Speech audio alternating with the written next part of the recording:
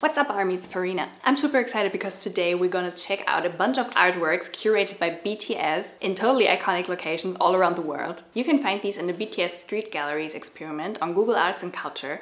Okay, so we're in New York City at the UN building. If you remember, this is where BTS has spoken at the UN General Assembly. And as you can see, they have chosen some amazing pieces of art. Let's see, what does J-Hope have to say about this Winslow Homer painting? I'm glad that our Love Myself campaign has become a source of hope and consolation for the young generation.